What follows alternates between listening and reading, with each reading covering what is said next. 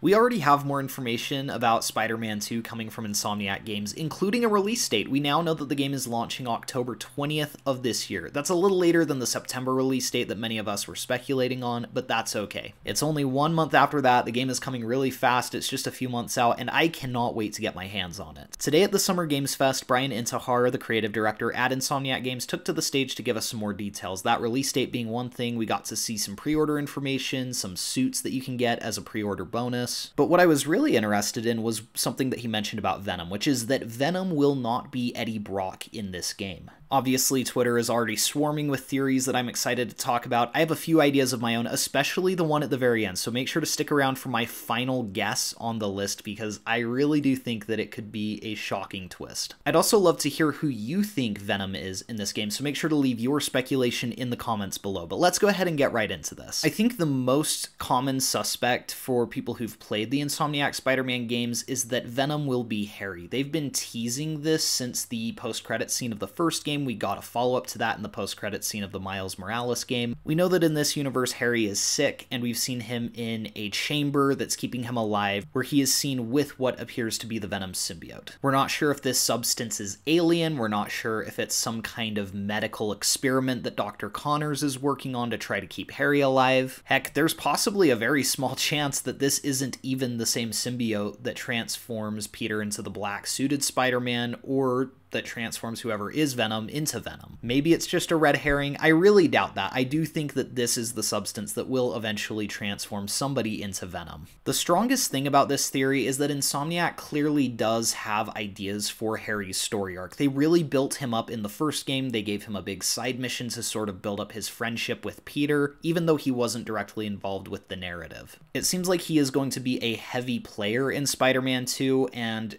having him be Venom could be an interesting way for him and Peter to have to fight after years of friendship. Another interesting theory that I'm seeing is that it could actually be Norman Osborn who becomes Venom. I've seen that one circulating on Twitter. I don't personally buy into that one too much, though I'm not going to completely rule it out. Insomniac is known to shift gears when it comes to traditional storytelling, but it doesn't really feel like they were ever building up Norman to become Venom. It feels a lot more like they're teasing him to become Green Goblin. My guess is Norman will eventually become Green Goblin. I don't really see him becoming Venom, but I could be wrong. Another possible character is Flash Thompson. He was teased a few times in that first game, though we never got to see him. He could be more of an anti-hero if he gets the symbiote in this game, or more of a good guy. Although they really are teasing Venom as a villain. Maybe he'll turn, and maybe he and Spider-Man will team up. Maybe this is a Maximum Carnage game in disguise. We'll see. It's going to be really interesting to see what happens. And I think that's one of the things that's just so exciting about what Insomniac is doing, is that this game really could go anywhere. They could have a twist where Green Goblin is the secret villain.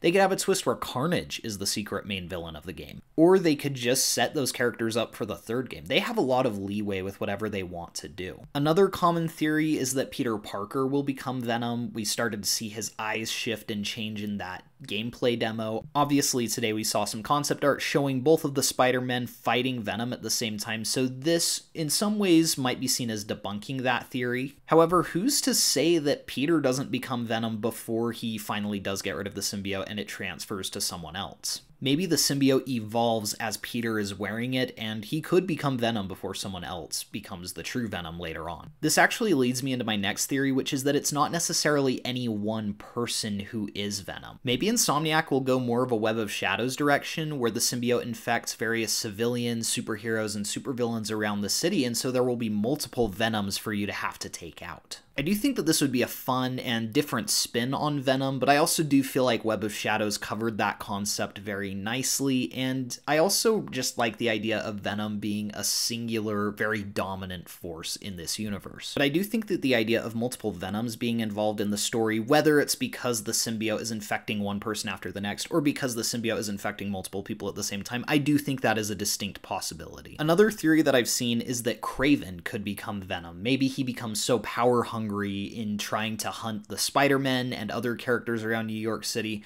that he dons the symbiote in order to gain enough power to take them down. I don't know that we've seen enough of Kraven's character arc in this story yet to really tell if that's something that he would do, if those are the lengths he would go to, because it's just as possible that he will be trying to take down Venom as he is the Spider-Man in this game. We're just kind of going to have to wait to see on him, though I don't want to rule him out either yet. So before I get to my final theory, I just want to thank all of you for watching and ask that you hit that like button if you do enjoy the video. It really helps the algorithm share my content so that more people can watch it. I'd love to get more people excited watching these videos as we lead up to the release of Spider-Man 2. So this last theory I am very much claiming as my own. If someone else has come up with this, that's great. I just haven't seen it. So this is something that has sort of been eating at the back of my brain all day today.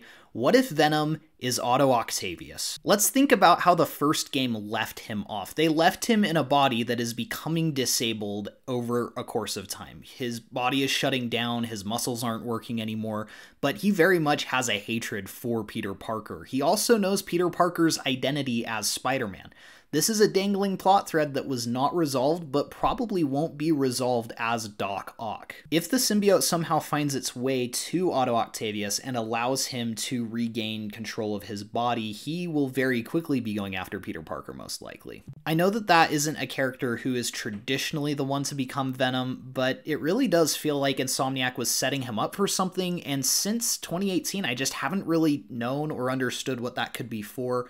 But now with the confirmation that Venom is not Eddie Brock, I think that leaves a huge door open for Dr. Octavius's plot to continue as Venom. There's many other characters it could be. I do think that Otto Octavius perhaps could be the most interesting. I do think Harry Osborn is the most likely. Obviously, we'll have to wait until October 20th to see who Venom really is, but those are some of the theories that I've seen circulating, as well as some of my own. Thank you all again so much for watching. Please be sure to like and subscribe if you enjoyed. Let me know again in the comments below who you think Venom could be, and we'll see you guys